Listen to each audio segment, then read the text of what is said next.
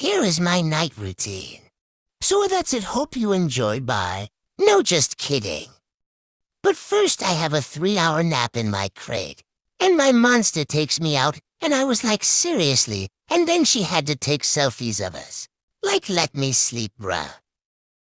So she puts me down and I have to walk over this lava pool, and it's so hard. Finally, okay, so then I thought of something to keep napping for a long time. I went to my other bed to nap. Home sweet Alabama.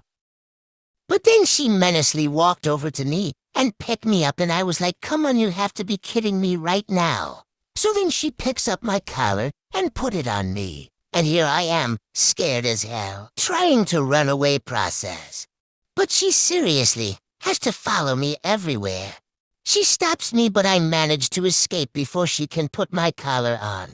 So I walked over to my bed and was like, home sweet Alabama again.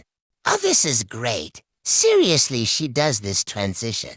While my collar's on now, it's not like you just put it on and then press the play button on your phone. And here I am, giving her the death stare. So she picks me up, brings me to the laundry/lava pool, and like she puts me on it. How rude is that like? And I have to get into my pajamas. No surprise. And she does this weird transition again. Okay, then she gives me pats. I'll give you this. I like this part. But not in a lava pool. Like I'm boiling hot. So now we are brush my fuzzy hair. Gentler, please, woman. I said gentler. OMG, when will she listen? Now we have to have some dinner. Yummy, yummy. Finally, the woman put me down. I can sleep in peace now.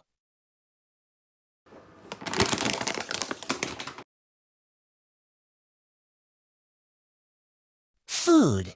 Actually, I'm not hungry anymore. I said I'm not hungry, Kay. Can you finally let me sleep now? So she picks me up once again, and I was like, where are we going? Turns out we're going to my bed. Yippee. I've been waiting for this moment. Kay, good night now, crazy hooman. Bye-bye now, see you never again.